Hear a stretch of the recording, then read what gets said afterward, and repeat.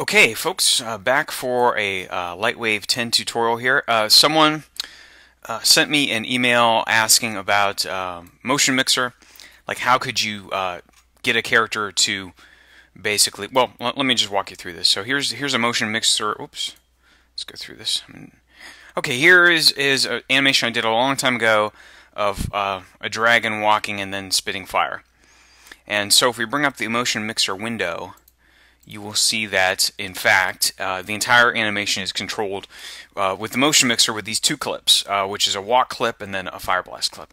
So I have the walk clip, animation clip set to repeat as the pre-behavior, and then as you see as we scroll through here, he just kind of does that animation. So I think what the person on the excuse me, what the person was asking was, how would I, let's say you've created a walk cycle like this that takes place, just in one place, he's not moving forward, how would you, in fact, get this character to move forward as well as do, a cycling animation like this?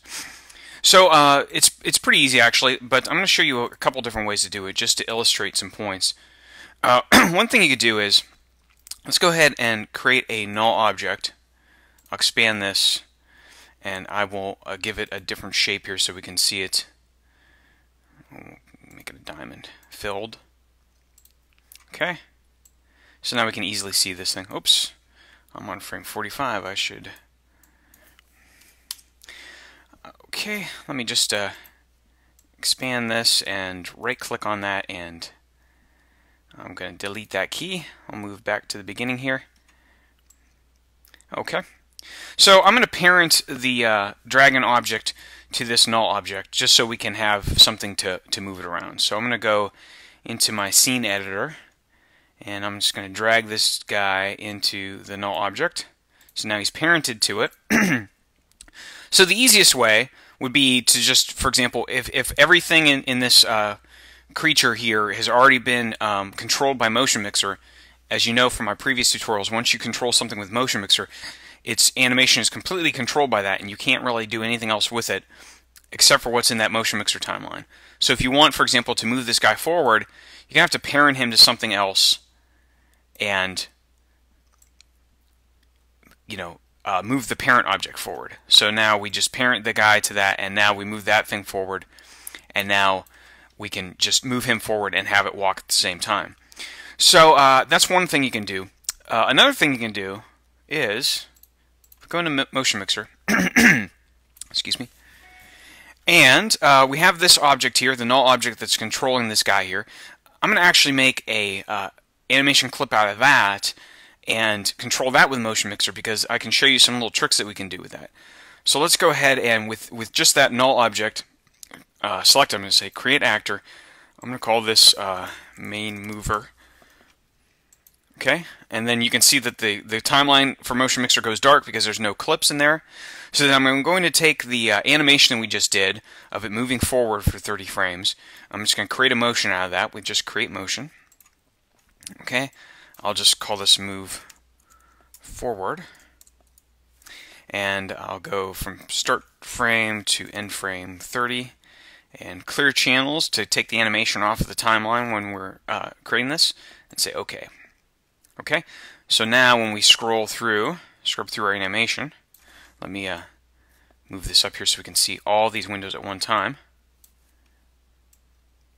Okay, you can see that the null object is no longer moving forward because we took the animation out of there. So I'm going to say move forward. I'm going to say add motion because I have that motion clip selected here in the motion list. I'll just say add motion and click here in the timeline, and then we have our move forward clip. So now when we scrub through our timeline, you'll see that we move forward. Okay? Now you'll see at the end he kind of snaps back because we have to define what they call a post behavior for this. So we'll select this clip, right click on it, and say add a post behavior. So if we just select the default of constant, that means he'll move forward and then he'll just stay there. Okay? But we have other options, and the reason why I turned this move forward animation into a Motion Mixer clip is because now we have all the different options that we can do with Motion Mixer. For example, we can retime this very easily by just stretching out the timeline, we can, for example, go ahead and choose a different post behavior. We can say repeat, which in this case is going to look kind of strange because you'll see what happens when we repeat. He goes back to the start pose or start frame. So in this case, we will want something that repeats but keeps adding, you know, it repeats from the position that we're already at. So let's go and select offset repeat. Oops. It's not selecting it for some reason. Okay. Okay.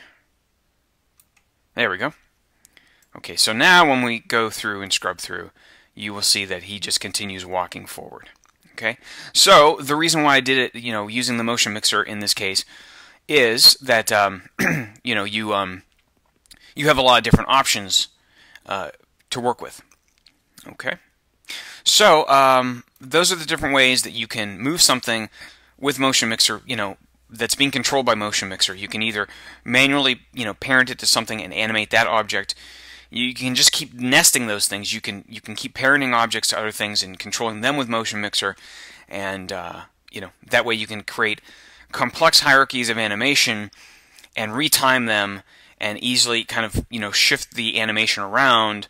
For example, we see that this is you know, he's sliding, his feet are sliding or something like that. We can easily kind of retime this and make his walk cycle faster. We'll say, okay, well, his feet are sliding a little bit, so we'll drag this out.